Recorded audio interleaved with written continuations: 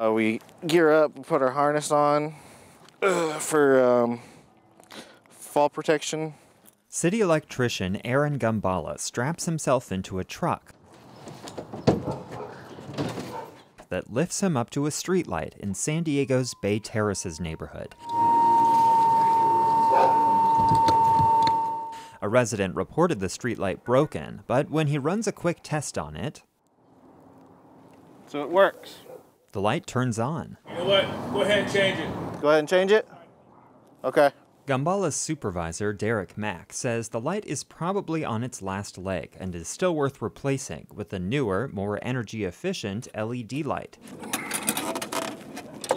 This light was reported out just under a year ago, and that's a typical wait time for a city that has about 70,000 streetlights and only 8 electricians to maintain them. Right now, we're functioning on probably half the crew that we would normally have. Mack oversees the city's streetlight repair division. More than 5,000 streetlights are reported broken in San Diego. We've been asked to do more with less, and it's nobody's fault. It's just what we have to deal with right now. Mack says the slow pace of repair is partly due to supply chain delays. It can take 8 to 12 weeks just to get materials. An even bigger issue is staffing. Electricians can typically make more money working in the private sector. But on the flip side of that, the city is it's a great place to work for because you have your salary is guaranteed. You know, you don't have to worry about getting sent home because it's raining or whatever. You have your job here. You have your job security here. So each one of these dots on this particular map represents a report that's come in about a streetlight that's been out. Kirby Brady is the city's chief innovation officer and head of the performance and analytics department.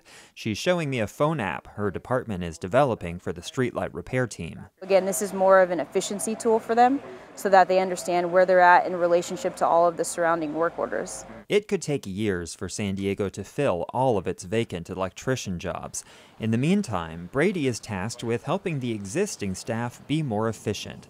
She developed an algorithm that helps the team decide which streetlight repairs are the most urgent. With the streetlight, we can tell how close it is to a school, how close it might be to a park. Of course, these things are important for safety. We want safe routes for people to walk or bike or drive. We also know things about traffic density, so if a particular streetlight is located in an area where there are high volume traffic collisions, that should factor into sort of the urgency of the repair. The system also identifies clusters of repairs, so the crews can spend less time driving across the city to the next job.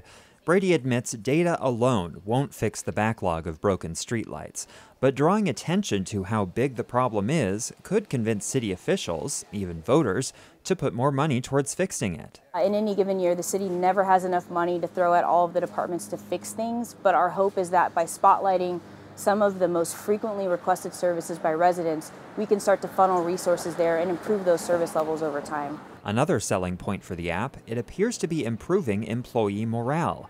Derek Mack, the supervising electrician, says repair crews now feel like there's logic behind their assignments. Well, before that system came up, we was jumping around. Whoever was making the most noise, that's where we was going, you know, and whatever upper management centers. But this system right here, I think, is a perfect system for us. Fixing a broken streetlight isn't always as simple as changing a light bulb. Sometimes the underground wiring is a century old and needs replacement, which can take weeks, if not months. In the meantime, the city plans on evaluating the success of its data-driven approach to streetlight repair later this year. Andrew Bowen, KPBS News. It was good.